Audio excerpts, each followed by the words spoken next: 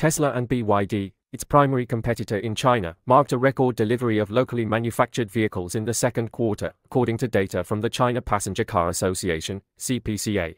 This surge in sales signals escalating competition for market dominance.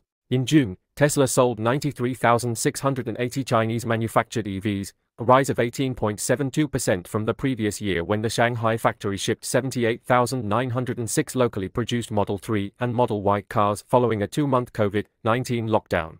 Over April to June, the American automaker sold a record 247,217 vehicles made in China since commencing deliveries from Shanghai in early 2020. Globally, Tesla reported record Q2 deliveries of 466,140 vehicles.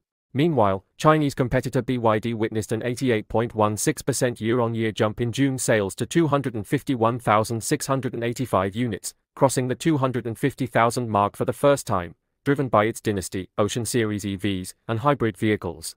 In June, the CPCA estimated total new energy passenger vehicle sales, encompassing domestic and exported pure electric and plug-in hybrids, at 740,000 units, a 30% increase year-on-year. The figures did not distinguish between domestic sales and exports. These sales trends indicate how both companies have managed to stay ahead of rivals amidst a broader slowdown in China's auto sales due to a weakening economy. At the beginning of the year, Tesla cut prices on its older models to spur sales and incite a pricing war, prompting rivals, including BYD, to lower prices or introduce cheaper models.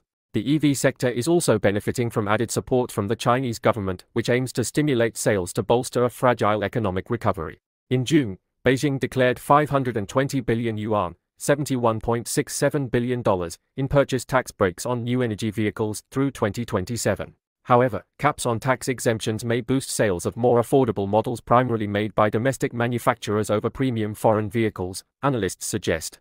Share this.